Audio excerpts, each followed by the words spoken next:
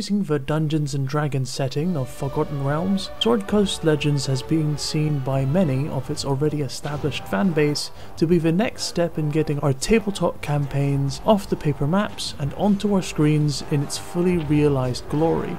Boasting its DM mode, which mirrors the concept of traditional Dungeons and Dragons, in which one player takes it upon themselves to be the storyteller and dungeon designer, Sword Coast DM mode aims to give us something that has always been dreamt of, but never fully realised. And it's with a heavy heart that I believe it still hasn't been realised. To the contrary, not all the people I hire have spotless criminal records. Upon trying the DM mode for the first time, I thought it a good test to recreate one of my own adventures from Dungeons & Dragons, making adaptations to fit it into the game so that strangers would be able to play it. When making a campaign within Sword Coast, the DM has one very interesting decision to make: whether the game is to be played with or without an active DM. Taking advantage of the fact that Sword Coast is in fact a video game, Endspace gives the player the tools so that in theory, players will be able to play custom-made campaigns on their own, just as easily as playing the single-player story mode. Of course, Endspace also created Sword Coast Legends so that you and your friends could play your normal D&D sessions, but now within the Sword Coast game. While some may think this is a far-fetched assumption, that's certainly the impression that the game seems to give though. Sword Coast's website flaunts itself with the words "your story, your adventure, your legend," promising the openness that traditional D&D has been offering for decades. But of course, it's impossible for a game to be as infinite and flexible as the tabletop format, and indeed it probably was naive for people to think that the game could possibly deliver on this, myself included. Actually using the DM mode almost feels like it was unfinished. The lack of basic tools and functions was immediately apparent, such as not being able to rotate furniture and props. There's no search function, meaning that to place anything into the world you must delve into 5 different monster and prop lists before you actually find the category that books are labelled under. And most importantly and glaringly annoying is the lack of an undo or redo function. I am fully ready to concede that perhaps there are ways to do the things I just mentioned, and I simply missed them. But then I ask, just where in the hell was the tutorial that was teaching and showing me how to use these tools? Experimentation is without a doubt the best way to explore what can be done in DM mode. But by that same token, if there is any way for me to undo actions or rename an NPC without having to create a character every time, you need to tell me. On the player side, things are actually deceptively simple, and even until now I'm unsure as to whether I prefer this or would actually like a little bit more depth to my combat.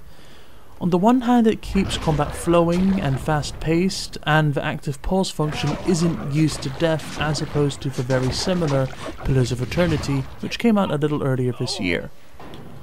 On the other hand, the amount of tactics and abilities needed can be pretty minimal, and lack excitement once you've gotten your eye on. For example, for my paladin's abilities, the only things I really needed was shield wall and lay on hands. Upon realizing this and upgrading them whenever I could, every other ability felt relatively inconsequential, the same being true of my wizard and cleric, the wizard doing enough damage once magic missiles was fully ranked, and my cleric not needing much thought past having access to 3 different healing skills. What ultimately bugged me about Sword Coast Legends was its inability to wow me. While I could blame the fact that Pillars of Eternity managed to squeeze its release before Sword Coast, it doesn't change the fact that ultimately, Sword Coast doesn't really bring anything new to the table. Pillars had an attention to detail that Legends just seemed to lack. Camping in dungeons, moving in formation, all ironically made it feel more like D&D than Sword Coast Legends, which, while dungeon crawling is without a doubt the best thing in the game, it doesn't stand out enough when compared to games like Pillars of Eternity or Legends of Grimrock. This isn't to say that Sword Coast is a bad game. The game's dialogue, main cast of characters and storyline are actually all very good and actually very interesting. The story isn't convoluted like Pillars of Eternity.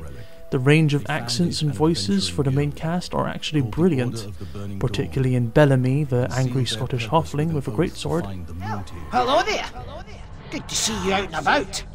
Seems there's been a shocking development or two. And the game's side quests are actually some of the best I've seen in a very, very long time, each of them being very small in terms of the steps required, and most importantly, the rewards are all actually significant, meaning that side quests, if you didn't enjoy the interactions, are still absolutely worth your time, as every time I finished a longer than average side quest, I was guaranteed to get at least one new piece of gear. Endspace also clearly embraced the cartoonish and ludicrous nature that traditional D&D games have known to become. Through my game, I had met a talking fish mounted on a wall, an elf who was convinced his friend was Snow White, and most recently obtained a rolling pin that actually did more damage than my previous weapon. I think I can summarize Sword Coast's story mode by saying it's a great casual RPG that often made me giggle, as well as featuring puzzles that are actually very much above average. Sword Coast all in all was a bit of an odd experience really. As a D&D game, it was very simple and far less complicated and in-depth as to be expected with the tabletop genre, therefore meaning I would suggest it to more casual players or those seeking a gateway into the universe of D&D.